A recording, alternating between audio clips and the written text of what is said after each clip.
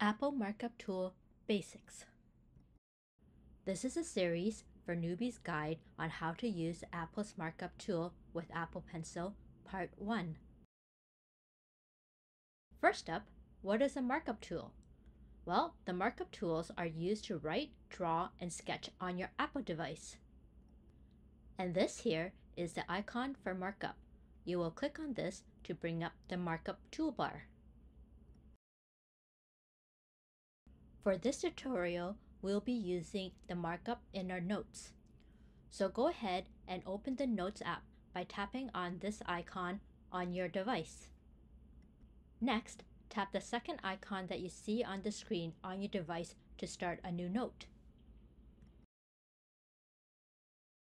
When your new note appears, tap this little icon with the circle and pencil that you find on the top right-hand corner of your screen to bring up the Markups toolbar.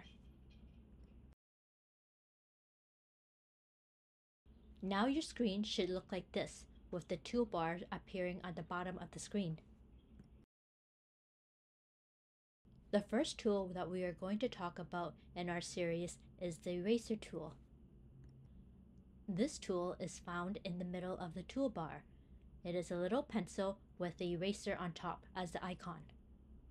And as the name implies, you would use this tool if you make a mistake. So for example, if I wanted to erase this unhappy face I have on my screen, I would tap the eraser tool with my Apple Pencil. Next, I would move my Apple Pencil onto the unhappy face and give it a little tap. And just like that, my unhappy face has disappeared from my screen. But wait, what if I want my unhappy face there after all? Well, that is an easy fix as well.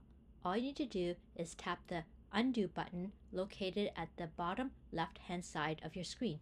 I have provided an image of this icon so you know what to look for. And ta-da! My unhappy face is now back again. Next, let's talk about the pencil tool in your markup bar. This, of course, is not the same as your Apple Pencil. Tap on this icon as shown here to pull up the pencil. Now you can use your pencil tool to draw or doodle on your note.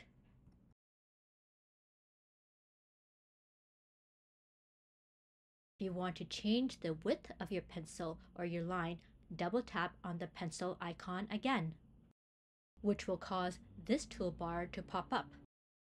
From there, choose the width of your desired line by tapping on one of the selections offered. The first row will let you adjust the thickness or the thinness of your lines. And the second row will let you adjust the opacity of your lines. You can drag the little circle in that bar to adjust how light or dark your lines will appear. Now you know how to start writing or doodling with different thicknesses or opacity levels with your pencil tool. And presto!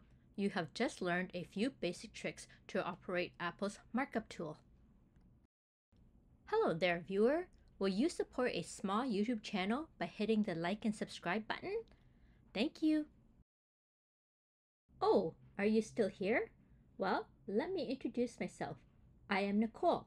If you're curious as to what I do for my day job, come and visit me at minicouples.com. I create and sculpt whimsical and adorable wedding cake toppers that are made from your photographs. Well, thank you for watching, and a new tutorial will be coming your way soon. See you in the next one. Bye!